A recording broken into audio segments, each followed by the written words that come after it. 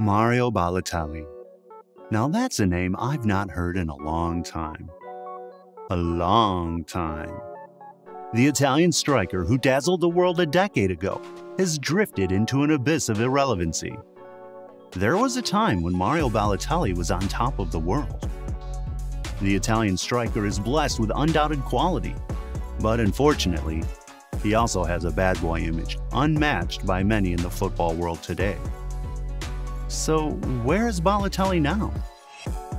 The 30-year-old signed a new contract that will see him playing in Turkey for the 2021-22 season.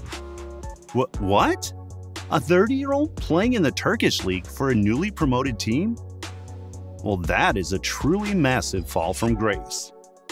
But before we find out more about his new team, let's go backward and figure out what happened to Balotelli and how did he get here? Where on earth do you start with a player like Mario Balotelli?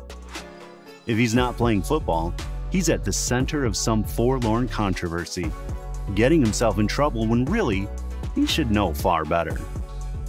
Whether you like him or not, it's hard to argue with the fact that he's an incredibly entertaining man, one who has had the honor of playing for some of the best clubs on the planet. When Mario Balotelli produced a virtuoso display for Italy against Germany in the semifinals of the 2012 European Championship, it seemed he was destined for stardom. At that time, he was aged 21 and the future appeared in his hands.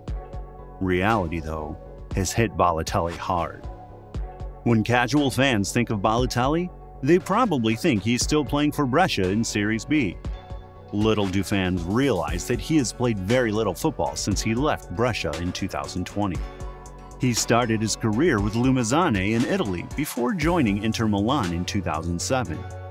It was at the San Siro that he broke onto the world scene.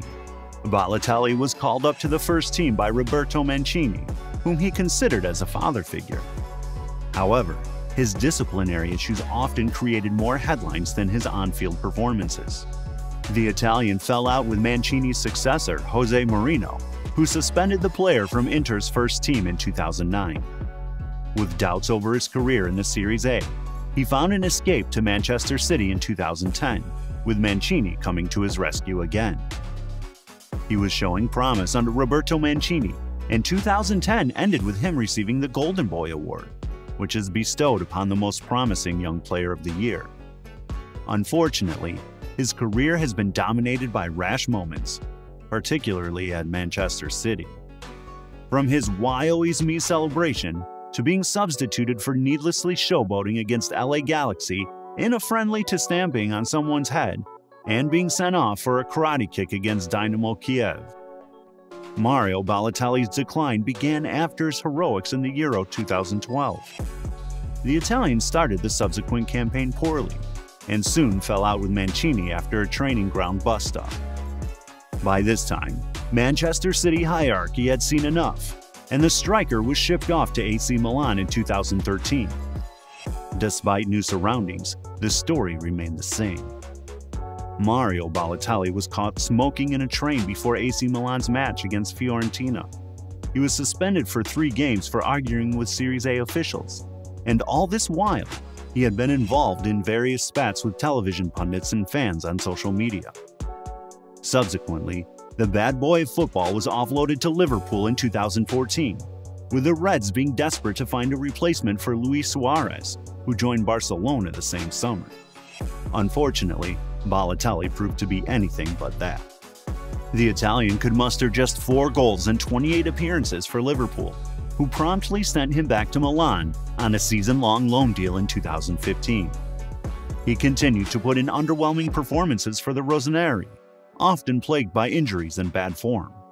The striker returned to Liverpool in 2016, but new Reds boss Jurgen Klopp had seen enough of him as he was sold to Ligue 1 outfit Nice. His excesses would be tolerated a little more in France, particularly at a club like Nice, where players of such undisputed quality do not come without baggage. Whether it was out of patience or necessity, Nice were rewarded as Balotelli's confidence and goals returned. A career-best 15 were returned in just 23 League One matches in his first season. Then he hit the self-destruct button once more. Amid a contract dispute, he failed to net in 10 League One games in 2018-19 as his sulky side resurfaced.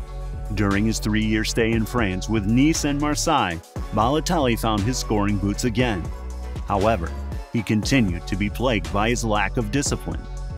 He was given multiple bans for misbehaving with the referees and for kicking out at opposition players. He was even subjected to racist chants, which further angered him. After finishing the season at Marseille, he headed back home to Italy in August 2019 to play for Brescia. His time at Brescia was marred by being subjected to racist chants on multiple occasions from opposing fans and missing training sessions. Brescia got relegated, Balotelli's contract was terminated, and it was off to the next club for Super Mario. Balotelli didn't find a new club for nearly 6 months and trained with a club in Italy's 4th tier while being a free agent. In December 2020, he finally signed a contract with Monza in Series B. The 7-month stay at Monza wasn't great, but certainly wasn't terrible. Balotelli scored on his debut and contributed 6 goals in 14 appearances.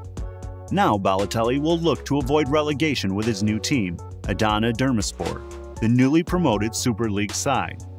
Adana Demirspor are now the 10th club Balotelli has played for during his career.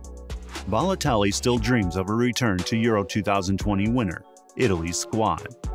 And he will begin his comeback with the Turkish minnows, who are making a comeback in the top flight after a 26-year absence. And Adana Demirspor have shown their ambition by signing the former Man City and Inter striker.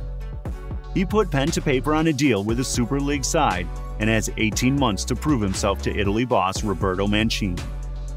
Life has come full circle for Balotelli, and despite having the potential of being a world-class footballer, yet somehow his story will always be of enormous talent wasted. Summing up his tale, in brief, is difficult, but in a word, it has been turbulent. What happens next? We can only wait and watch. Do you think Balotelli will be a success in Turkey? Comment down below. We'd love to hear from you. Thanks for watching, and make sure to subscribe for more football content like this.